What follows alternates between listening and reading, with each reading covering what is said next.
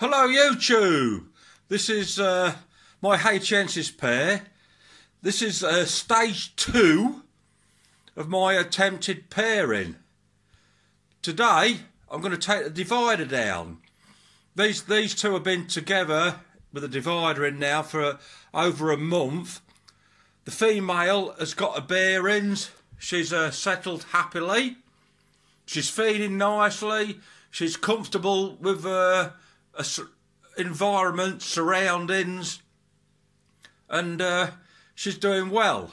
So I think it's time I'll take the divider down. Another reason why I'm taking it down today is because I've got a week off work and I can monitor these every day, because I'd hate to come home from work and find a dead female.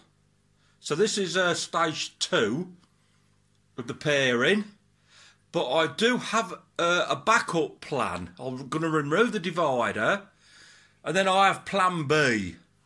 If this doesn't go well, plan B is to cut holes in the divider so she can go through without the male. But I'm hoping I don't have to do that.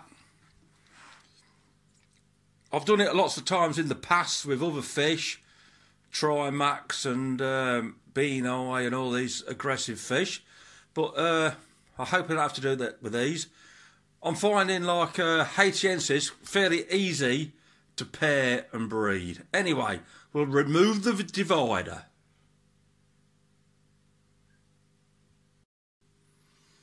That was a bit of a mistake. I shouldn't have put that bit on time lapse. I thought it would take me a long time to get the divider out, so I put it on time lapse. I'm experimenting with my mobile phone. I don't have a proper camera, so we're on a proper speed now. They don't seem to be interacting with one another. No aggression at the moment. We'll put it on pause and we'll come back in 5 minutes and see how they're getting on. But so far, so good. Well, they seem to be getting okay. The female has lost all the black coloration. The reason why I want these two to get on is because they're unrelated. We've bred loads of Hyensis in the past, but most of them are related. I mean, my original JCB, you can't do a video without JCB, he's not the humpy head variety. But this female, she produces fry with the humpy heads. My original females were jet black with a white face. But these seem to be mottily black. We'll see what colour she goes when she gets into spawning mode. Anyway, no aggression whatsoever.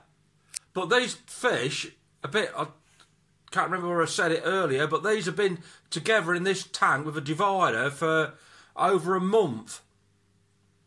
So they've got to know one another. And I mean, I think Hyensis are easy to breed. I mean, I've been keeping Hyensis for many years, and to me, they breed like convicts, and they're so easy to keep. Anyway, we'll keep you updated on this one. I can't believe they're not even showing off to one another or anything.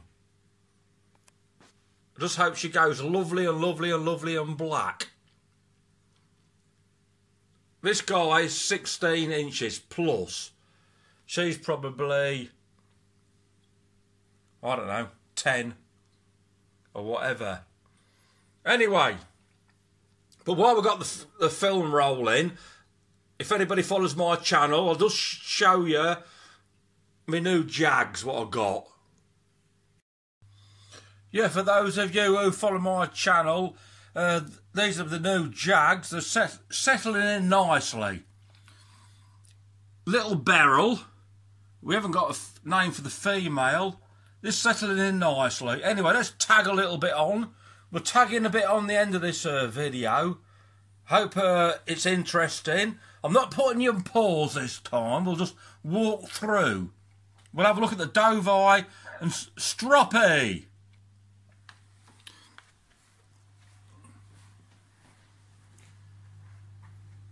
So there's Wolfie. We'll do an upgrade on Wolfie's tank on another video. So there's Wolfie, the Doveye.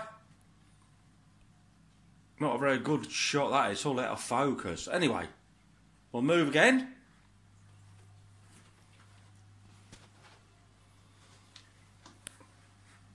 Stroppy. So all my followers, as you know, Stroppy was very, very poorly, but he's lovely and healthy now, ain't you, mate, Strops? Look, back to his old self, a stroppy old bugger he is, ain't you, mate? So he's doing fine. Anyway, we've got to keep this one short and sweet.